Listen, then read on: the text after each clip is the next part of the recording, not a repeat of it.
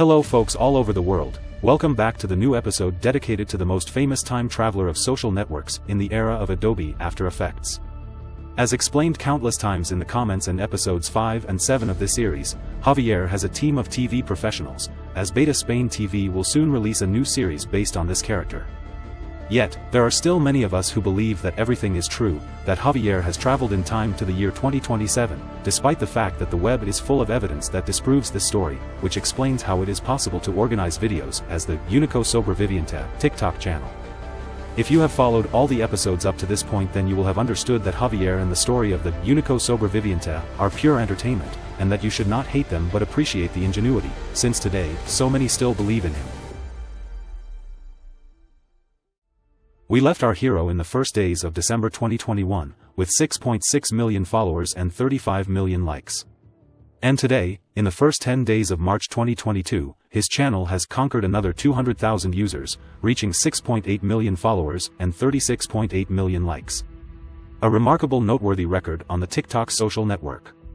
And although TikTok has announced that from 2021 it is possible to publish 10-minute videos, Javier's videos suffer from temporal dysfunction, so he says, due to the difficulty of finding an available internet network, so they last 10 seconds, sometimes a few seconds and more if we are lucky. A new user might say, so then I would be able to show deserted places in 10 seconds. The answer, dear friend, is, yes, but you came second. The first is Javier. After being in Barcelona, Javier returns to Valencia and shoots a series of very short videos around the streets to prove once again that we are in 2027 and the place is deserted. And he does it by going to some places in the center, such as in this video where he replies to a user. A user named Alejandro Perez, J34 writes, "I've caught you, friend. I work at the bar in the round square, and it doesn't matter how I put the tablecloths, and that's full. You have Photoshop or something."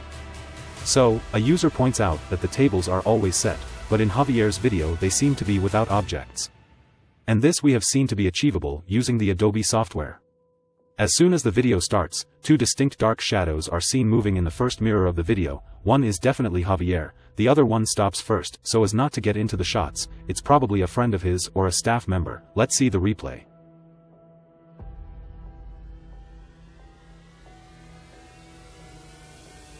And two other distinct human silhouettes can be seen as Javier walks. One seems to stop watching Javier along the corridor, the other is not clear if it is a waitress or a human figure from a display board.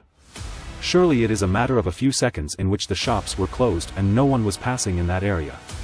We remind you that for television needs, you can ask to cordon off an area blocking access to the public even for a few minutes. A sequence of comments in another video made me smile that I want to bring you here. I'll do the translation. If you break something, I believe you. I'm not going to break anything. Then don't demand that I believe you. Then everything is false. That's simple, because if you are alone, nobody would mind if you break a glass of a bank, for example.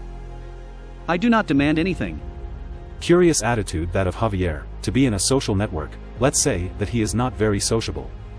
And the users are right. If Javier were to break something, the TV crew would have to pay for the damages, or he would have to pay for it out of his own pocket. This explains why in 2 years of video nothing has ever been broken. Indeed, this explains many other things, such as the attitude of an elderly retired person. For example, in this video he decides to move by car, and instead of taking a supercar to have fun, he takes a rental van. A user comment indicates the no smoking sticker printed above the dashboard of the car. Another comment says, if I had been in Italy, for example, I would have looked for a Lamborghini, not a family car.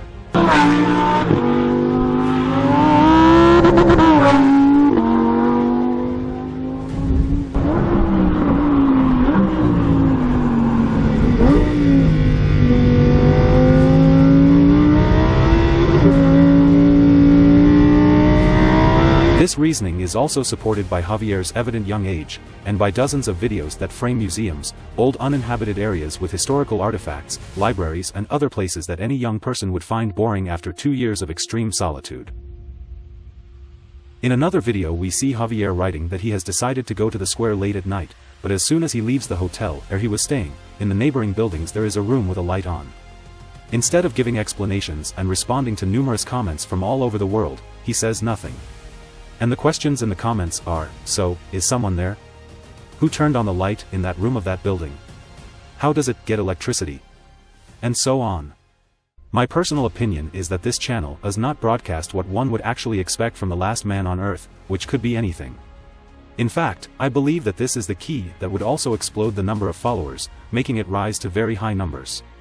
And I am referring above all to having moments of madness that would be more than justified for a boy after 2 years of wandering in thin air.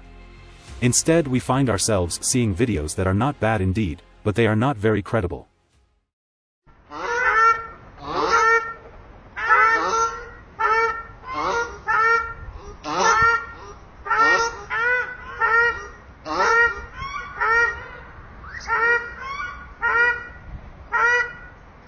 In this technological age, many things are and will be possible. They certainly need to be concretely demonstrated, and I don't think it's enough to tell people that we are in the future without bringing concrete evidence. Thank you for watching, and I give you an appointment at the next video, hoping to find fun and stimulating material on our favorites. I leave you with the usual sentence: remember, we live in a logical and mathematically ordered universe. Don't believe everything, ask, analyze, and you will solve.